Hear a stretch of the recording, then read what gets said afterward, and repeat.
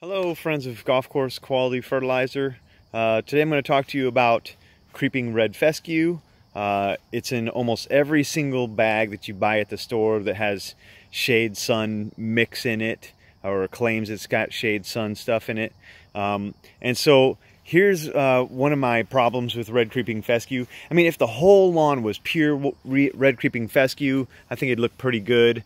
But there is some issues even with red creeping fescue, and you can see right here that I have some red creeping fescue in my lawn. And so the problem with it, it has such a different texture than your Kentucky bluegrasses and perennial ryegrasses. So you can see them just poking out here, the Kentucky bluegrass is in here, and then the red creeping fescue is the one that's down in here, and it's this real fine looking grass, and it kind of feels a little coarser, not as soft.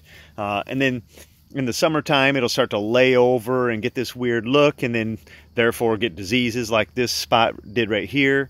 And so it's not a very preferred grass for me in particular. I don't like the texture of it unless it's 100% red creeping fescue, but it has growth issues and stuff. But you can see it grows in patches as well, and so it really kind of sticks out in these. It's be a weird spot because you can see all the rest of my lawn is almost all, you know, turf type, or is all tall fescue or something that has the same texture as bluegrass does. And so these patches. So how do we watch out for red creeping fescues? Okay, so they're almost in every bag of the stuff that you get that are shade sun mix at the stores, and you'll read the back. There's this white label on the back that'll say the percentage of different types of grasses that are in the bag. Very important to read that before you purchase something. If you see weed seeds in there at a certain percentage, like 0.2, that's actually a really high weed percentage, and it's all going to be grassy weeds, the kind that you can't get out of your lawn. It's not going to be like a dandelion or something in there. So be careful buying seeds that have weed seeds in them.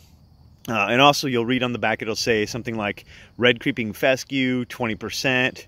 It'll say Kentucky bluegrass 20%, you know, perennial ryegrass a certain percentage.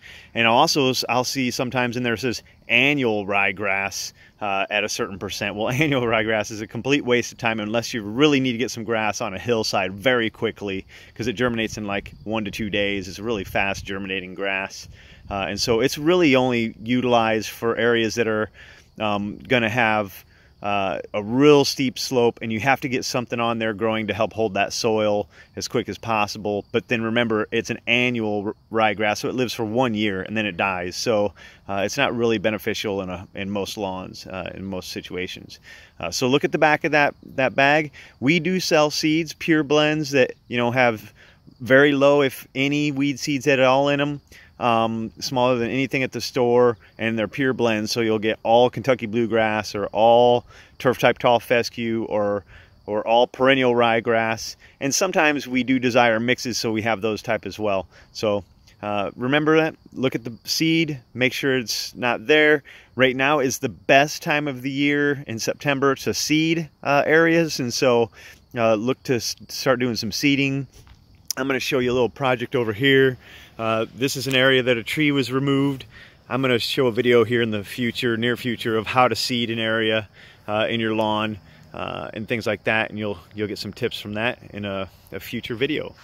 Thanks for listening. If you have any questions, our email is gcqfertilizer@gmail.com. Thanks so much.